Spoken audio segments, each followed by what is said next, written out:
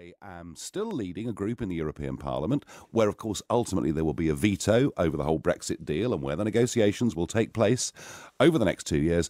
And I've got to weigh up, where am I best to be in terms of having an impact on Brexit and perhaps warning the British public that it's not going in the direction it should be? Am I better off staying in Strasbourg or better off trying to go to Westminster? Problem is you don't have a strong leader, or at least he is not perceived as being a strong leader.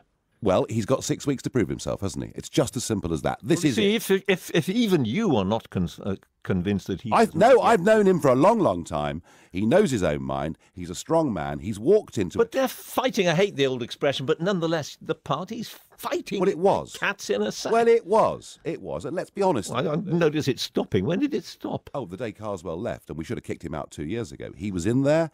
So it was one single man responsible for the party coming apart at the seams. Nothing to do with one leader after another having to pack it in.